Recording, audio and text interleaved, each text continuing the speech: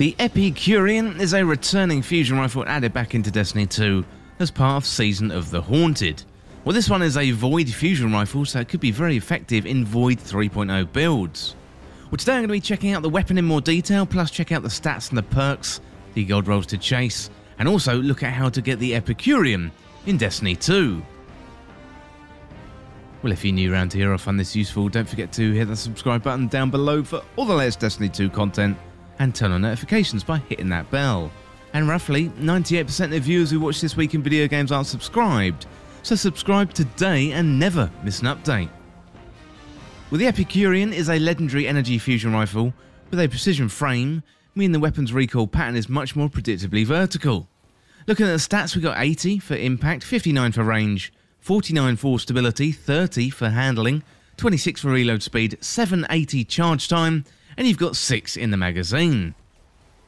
Well, the Epicurean fusion rifle is a returning weapon originally introduced in Season of Opulence, and it's back and it's been given a brand new loot pool, and this one is pretty versatile, meaning it's going to be good in PvE, but I think even better in PvP.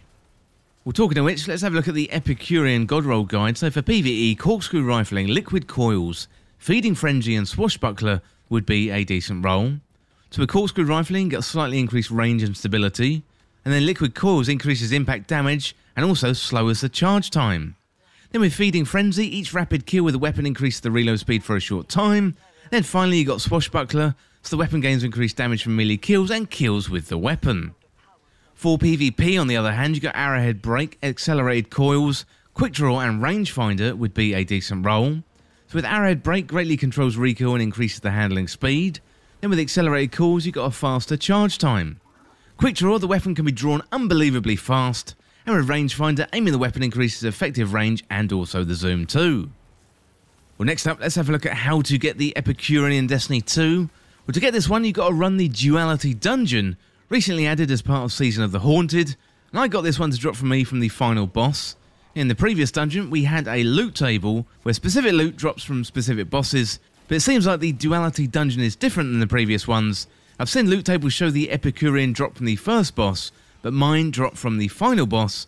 I've also seen other comments on Reddit suggesting there's a chance for all weapons to drop from all encounters, except the exotic that only comes from the final boss. But I can only tell you how I got it, and that was to drop from the final boss. The good news is with Duality Dungeon is you can farm this dungeon right from day one, and that means you can go in time and time again and you're going to get loot as a reward. In previous dungeons the loot has been locked per week, but this one is different, meaning hopefully you will have all that Duality Dungeon loot you want very, very soon. Well, that is it for this guide, and let me know what you think in the comments of the Epicurean, and let me know your favourite roll. Well, that is it for how to get the Epicurean in Destiny 2, and as always, thank you so much for watching or listening. For more Destiny 2 content like this, hit that subscribe button down below and subscribe to This Week in Video Games. Or you can check me out on Twitter at TWIVG Podcast. If you enjoyed this video, found it useful, liking and sharing the video would really help me out. Otherwise, check out the other videos on the channel. Well, thanks again, and I'll see you soon.